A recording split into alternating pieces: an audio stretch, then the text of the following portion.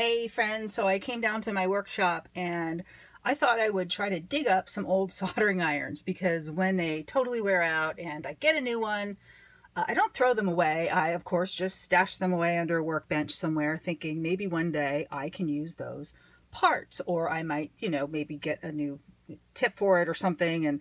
And sometimes they become obsolete. I've had a few irons in the past or over the years that they stopped producing those irons, or they stopped producing tips for those irons. So it was like, well, then I have to try a different brand. And it is good to try different brands as well. The first one I picked up is this one, and you can see it's very old and it's very corroded. And this is basically a screw off tip to replace the tip, and inside this is a ceramic heater. So you always want to be really careful with your soldering irons that you don't drop them. If you drop it on the floor, like, it could be broken because this has a ceramic element.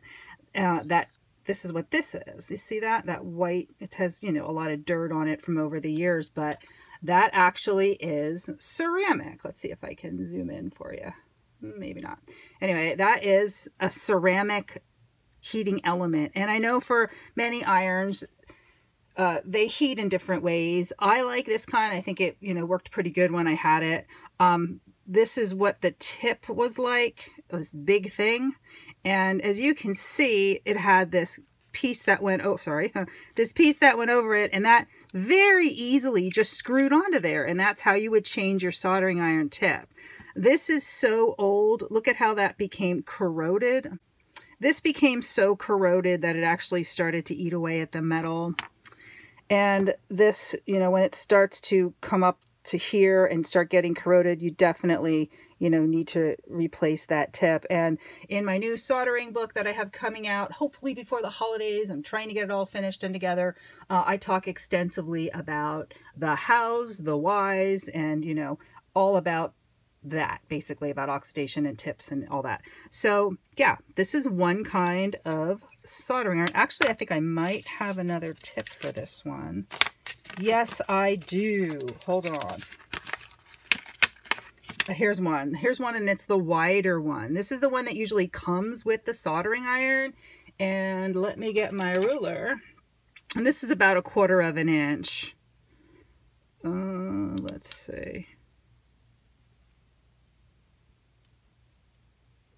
Yeah, okay, so this is 1/4 of an inch tip. This is called a chisel tip, and obviously you can see why by looking at it. It's flat here and here. And this is the kind of tip that I learned to solder with, to solder jewelry with, because like I said, I started as a stained glass artist, and over the years, you perfect a technique or a craft, and you know your tools very, very well, and you use what you have to branch out and learn different things. So I did have a smaller one on here because for whatever reason I was using a smaller tip, but yeah, you definitely can just use one of these. That's fine. And it does have a nice edge. If you want to do like little, decorative stuff, you can always use the side. And you should always use, all sides of your soldering iron tip. You don't ever want to wear out one side of it. And if you, I don't know if you can see in the video, but this tip is actually tinned with a coating of solder, and it goes on just like this. I think this one fits this, yes, because it looks about the same. And then this would go on top and it would screw in. And another thing with these type that screw on like this, sometimes I would find like, oh, it's not heating right, or, something's funky with it, it feels loose. And it's because, when metals get heated and cooled, they expand and contract.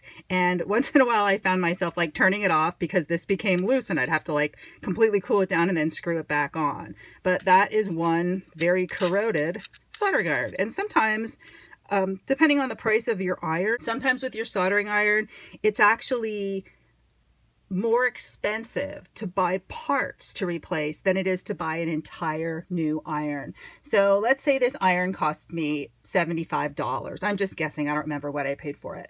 And let's say there's a kit with parts in it that might come with like this and, maybe this or a heating element, and it might be like $50. Well, that's nice, but I can get a whole brand new iron with all new parts for $75. But like I said, I do save them in case I need you know, an old backup, or I, you know, need a part from this for another one. And so this is the first soldering iron that I found in my workbench. And this is a really old one. This is probably one of the first soldering irons I ever had, believe it or not. And they last me a long, long time.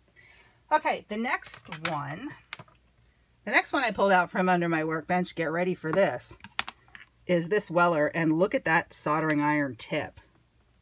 Look at this soldering iron tip. Did you see that? That is eaten away.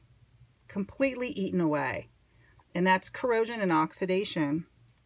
And with this soldering iron tip, I looked on my workbench and I'm like, okay, what do I got? Oh, I must have bought like a bunch of different tips to try out. I never even opened this one before. This is a pointy one. These are more for use for electronics.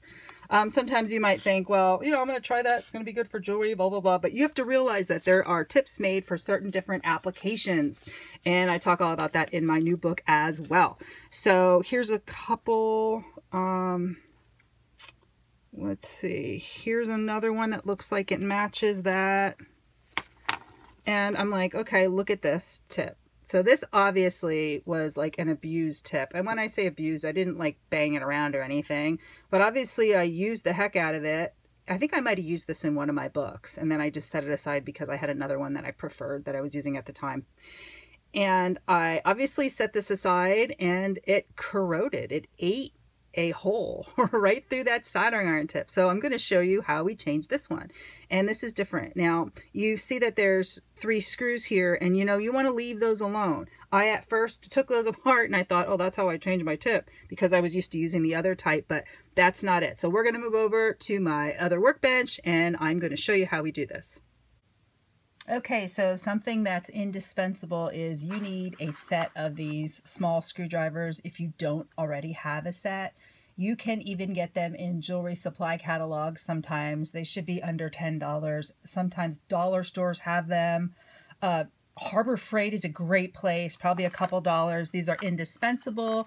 They have both types of screwdriver tips on them. So you have the Phillips head, which is the one that looks like a little star on the end. And then you have the flat head, which is like the chisel tip.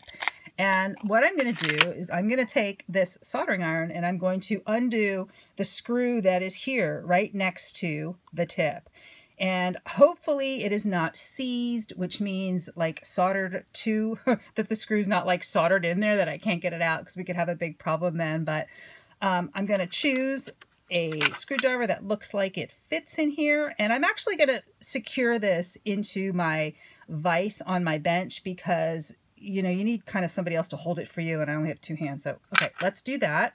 Okay, so now I'm going to position my soldering iron into my bench vise to hold it securely so I can undo the screw. And I'm going to position it this way. And I don't want to, like, let's see, I'm going to put it like this because I don't want to break it. You want to be really careful. That's all the inner workings are in here.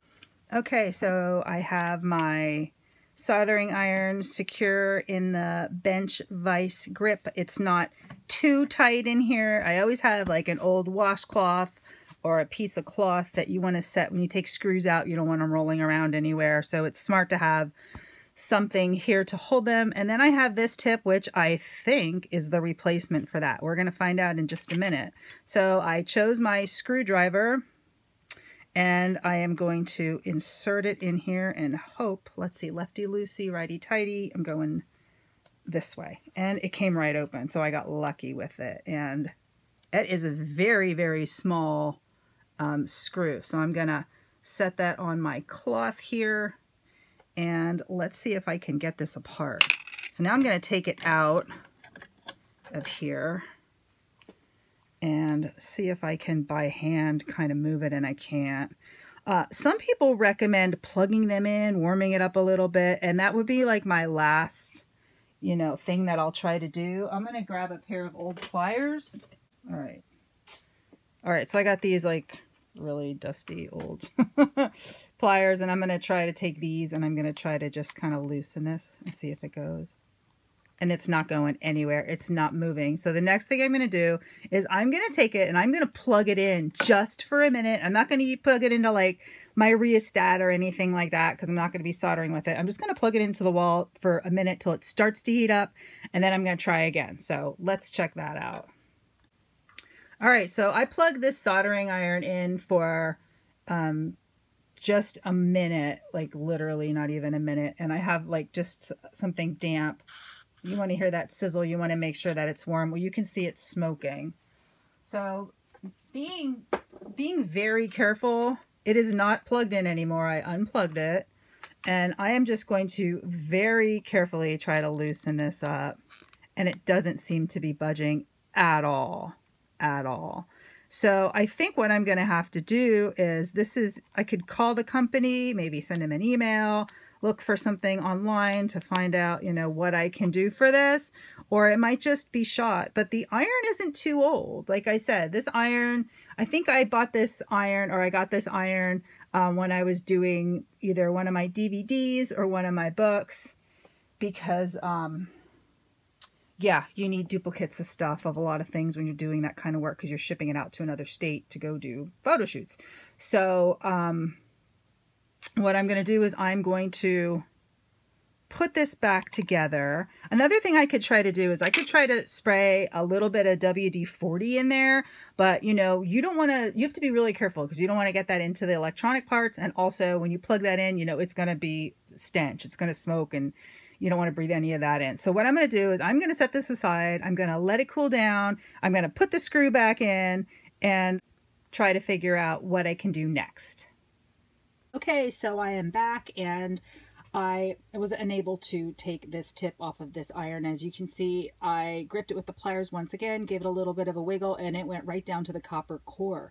So what I'm going to have to do is spend a little bit more time, maybe do a little bit more research, and possibly even email the company and see what they say, or I can always swing by a stained glass supply store that's local and see what they have to say about it. But I think, if memory serves me correctly, this was an iron I got as part of a kit, and it wasn't a high enough wattage for what I needed. And I might have tried it out a couple times and then just like, you know, cooled it down, wrapped it up, stashed it away for a couple years. And that's probably what happened to that tip.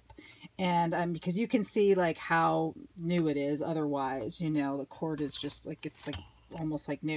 So anyway, thanks for joining me for this video. I hope you enjoyed it, and let me know what you do about your soldering iron tips. Do you have any tips or tricks? And how often do you replace yours? Have you? You know, what sides do you like to use?